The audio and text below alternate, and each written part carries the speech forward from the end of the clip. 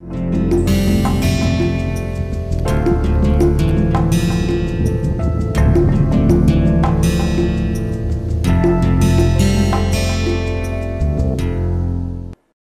hi, welcome back to my course on enhancing soft skills and personality. We are on the 7th week, 3rd unit, and on the whole 33rd lesson. And this is the second part of managing health, and in this unit in particular we will focus on diet and sleep. As usual, we will take a look at the highlights of the last lesson.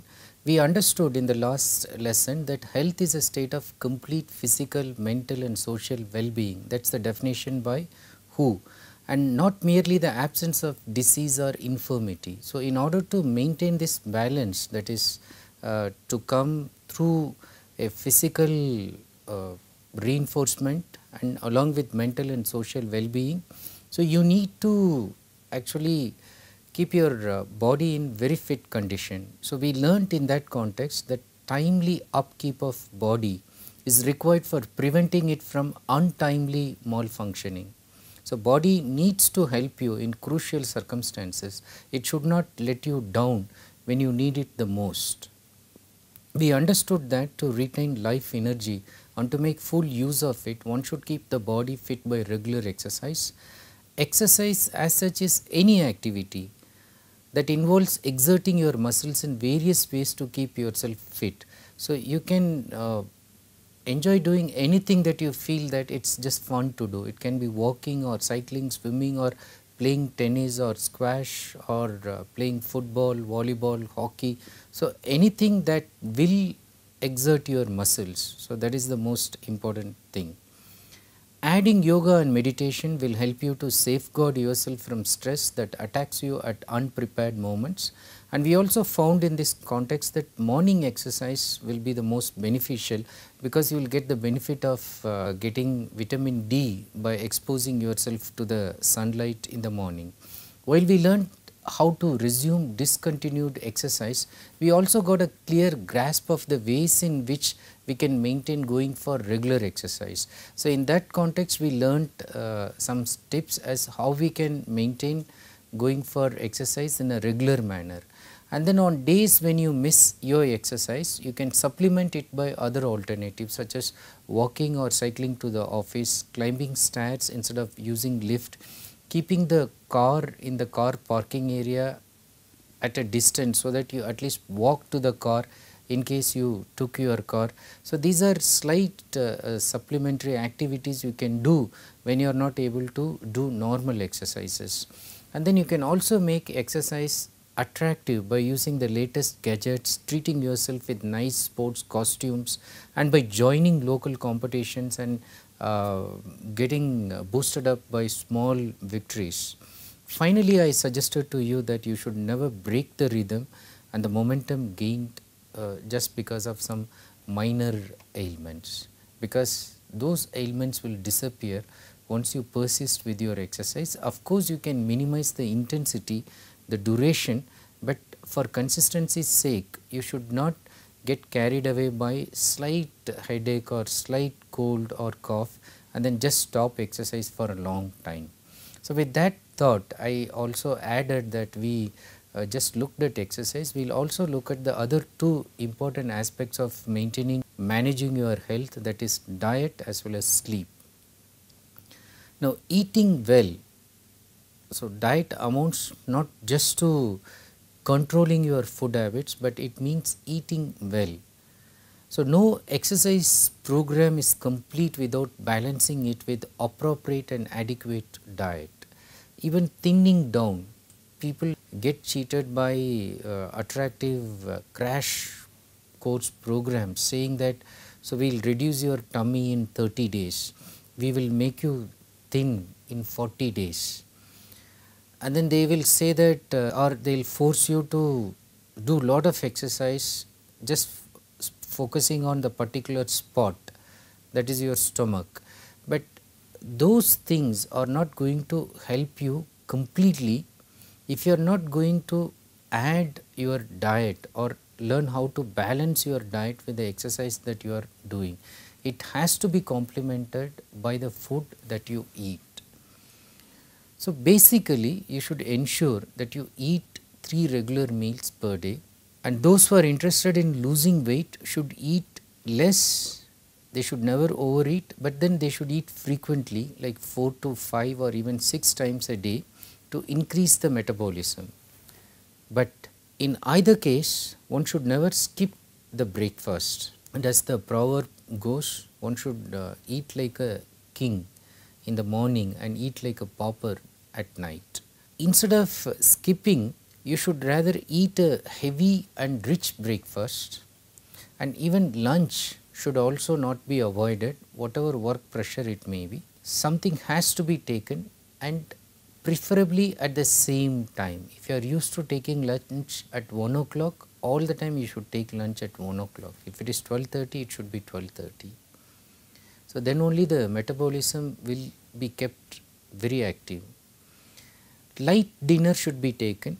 It should not be heavy, it should not be too spicy, and ideally before 7 p.m. So there are many who are habituated to take it before sunset. That's again very ideal, but at least before 7 p.m. So when you keep on delaying it, again it's contributing to lot of ill effects on your body. There are interesting books which you can use to understand what type of food that will suit your body type and your lifestyle. For example, there is one very famous book by Dr. Peter D. Adamo, who wrote this with Catherine Whitney. The title of the book is Eat Right for Your Type. Now, what the authors are trying to tell is that you need to eat the right kind of food for your blood type. So, based on your blood type, whether it is A or B, O, okay, whether it is positive or negative. So, depending on that, so they recommend certain diet for you. So, eating that can save you from certain allergic reactions of your body, or save you from obesity, or save you from hormonal imbalances and all that. So, since my interest is not in going deep into those aspects, if you are interested, you should go deep and then identify what suits your body and then fix your diet accordingly. But the point is to eat well, eat rich food and eat in time, and keep the frequency, that is 3, 4, 5, 6, okay, 3 the normal one and not missing any of them. So, that will help you to maintain good metabolism and stay healthy. Although these books will give you some kind of scientific awareness, but even without that kind of scientific awareness, you can help yourself by using your common sense in ensuring certain simple things, such as you should avoid all white food and choose all naturally colored ones. So, that means you should avoid white food like maida and maida products. Ghee, for example, it looks white. Try to avoid white colored ones, and then particularly salt and sugar.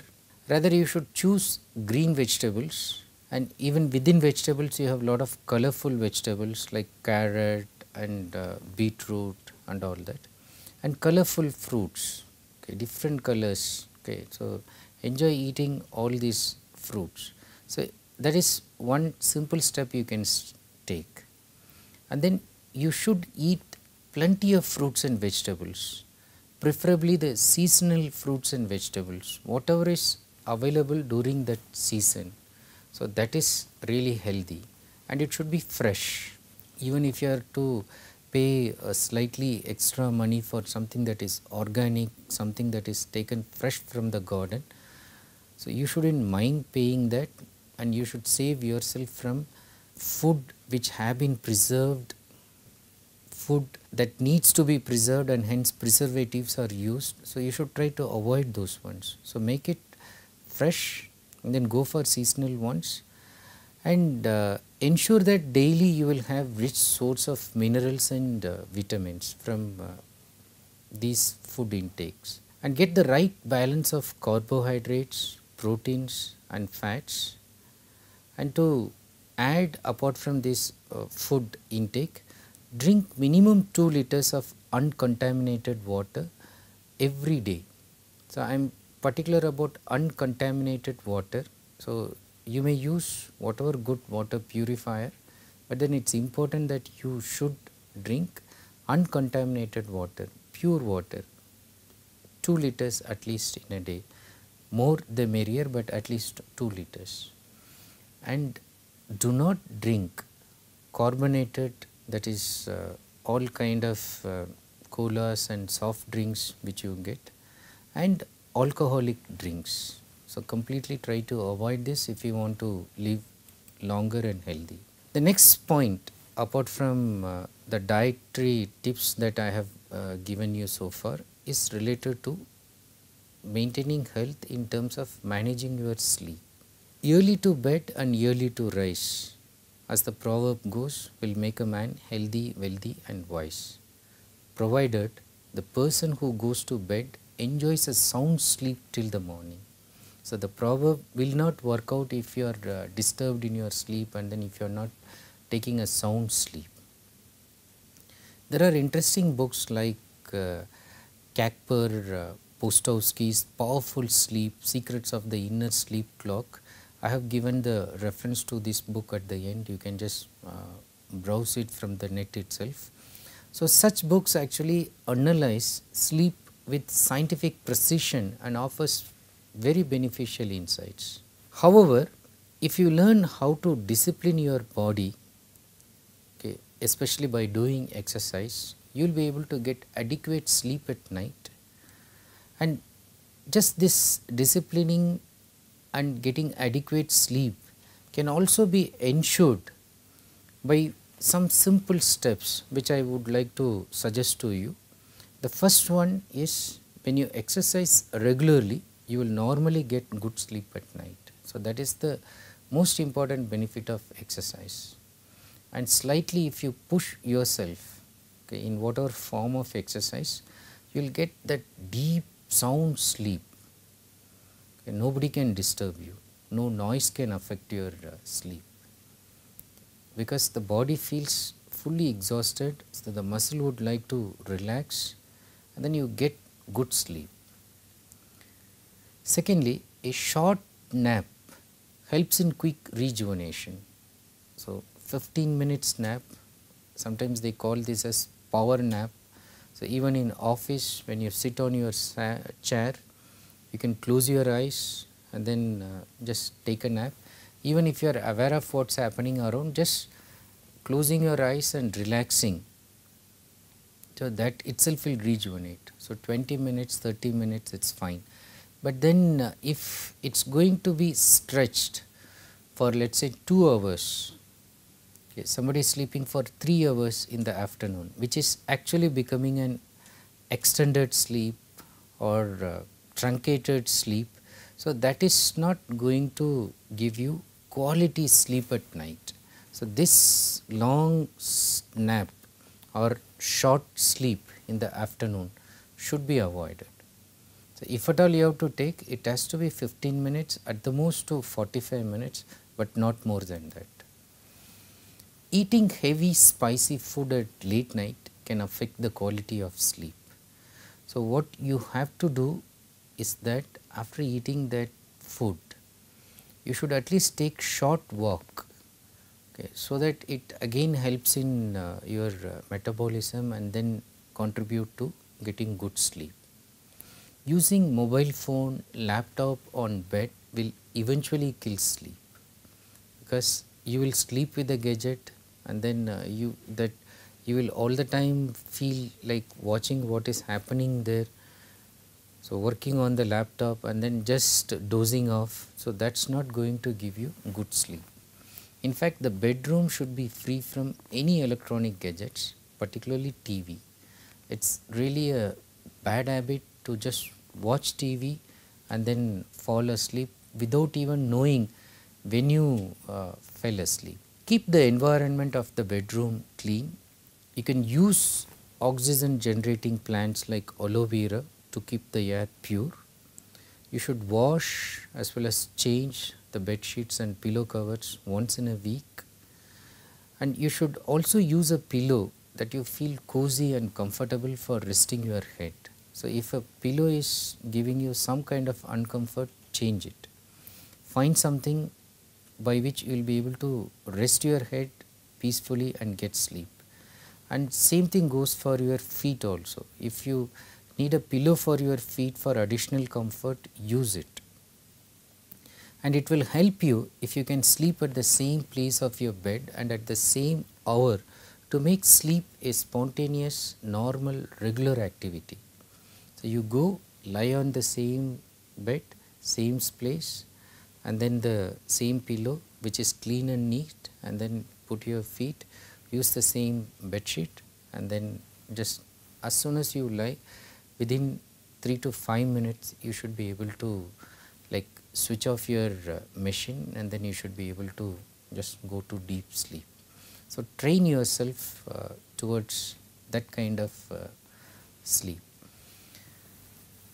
Also, you should train yourself to get up without an alarm, by which you will ensure complete sleep. Now what happens, you may need, let's say, sleep for half an hour more, which you can even adjust by hurrying up or taking bath quickly. Since you have kept an alarm, you get up at the time, but then you just again snooze it, and then again it alarms, gives the alarm after 10 minutes, again you snooze it, and then another 10 minutes. Now you are just only disturbing your sleep, and then you will not feel active even after you get up. Instead, if you use your instinct, if you use your circadian rhythm, if you train yourself, tell yourself, and then make yourself conscious with regard to the surroundings and the time, so you will be able to get up on your own. If you decide that you have to get up at 5:15, 5:30, 6, 7:15, so you can do that by practice. So avoid using this alarm. Today this alarm has become a very disturbing thing. It has become a extended organic component of the human being, so which you should try to discard. And then the next suggestion I would like to give is with regard to the duration that you need. So while children need up to 10 to 11 hours of sleep, and the young babies would need even 13 to 16 hours, an adult will need about 8 hours of sleep in standard terms. A regularly exercised body supported by meditation and yoga can sustain with 5 to 6 hours of sleep also. So people who are super trained in yoga and meditation, so from a very long time, so they will be able to maintain with 6 hours, 5 hours also. But normally you will need 7 to 8 hours. So while sleeping, in order to gain this 7 to 8 hours, you can focus on other things such as keeping the bedroom as dark as possible, because some people get distracted by light and then it takes long time to reach that unconscious level. So keep it as dark as possible. And then I said do not use mobile. So in case you just keep it on the bed and sleep, remember to switch it off or keep it in silent mode. So getting frequently disturbed by mobile calls or notifications from social media is the easiest way to get insomnia, that is sleeplessness. So your mind always is troubled and it's not used to getting long sleep for 6 to 8 hours in a stable, peaceful manner. In case you are having problem getting sleep quickly, listen to light soothing music. So only in case that you do not get sleep for a long time, otherwise you should be getting sleep naturally. Some people use this method of counting sheep. Okay, so that also helps in some cases, like they imagine counting sheep. Okay, so you have to count. So you have to visualize one herd of sheep, and then you have to start counting 1, 2, 3, 4, and then normally it's experienced that when you reach about 100, You may fall asleep without even knowing that you have fallen asleep. Okay. Eating a banana an hour before bedtime and or drinking a glass of warm milk can act as sedatives to make you relax and get sound sleep. Again, even if these ones do not help, some people use breathing exercises. So they sit for 15-20 minutes, they breathe, okay, they take a very deep breath inside themselves, they take deep breathing and then exhaling. So that also helps them relieve all stress and then relax. Having a bath so can also give you good sleep. Now, having understood that how you can gain good sleep, let me conclude this with cautioning you as how you should avoid sleep deprivation and why you should avoid it also. If you reduce your sleep, so that can become dangerous. So as I said, 7 to 8 hours of sleep is required for adults. Sleeping less than 6 hours or only for 2 to 3 hours or not sleeping at all can be really dangerous. So lack of sleep causes mood swings, so people will get irritable, suddenly angry, and it also accounts for poor concentration. So listening power is reduced, you cannot concentrate on anything that's happening. It can be combined with some persisting headache. Also in terms of your bowel movement, it can obstruct normal bowel movement. So it can cause constipation leading to fissures and fistulas and other unnecessary complications. It can also result in loss of appetite. But the worst thing is that it increases the blood pressure and enhances the flow of toxic secretions in the body, affecting many vital organs, leading to sudden collapse and imminent death. There are many stories.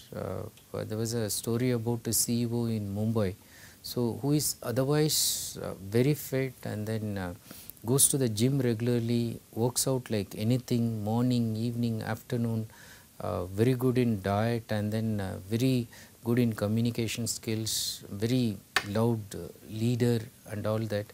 But one day, one morning, he was just found dead. People found that in his passion for achieving more goals, more targets for the company, he was exerting himself and then slowly he reduced his sleeping hours. There were days he was doing without sleep and the average sleep that he was getting was just 2 hours. So it just killed him eventually one day. So when he got sudden heart attack and then he just died on the spot. Overall, sleep is one of those rare things that money cannot buy. So you will remain blissful if you train yourself to sleep as soon as you go to your bed and sleep for 7 to 8 hours without any disturbance. That's a bliss. And that is possible by training yourself, by using exercise, by following the suggestions that I have given you and using your own appropriate improvisations in this kind of exercise. So you will be able to maintain that balance between mind, body and the emotional socializing that is also required to keep yourself free from stress. Let me conclude this with the secret of good living, the secret of living well. This is from a Tibetan proverb.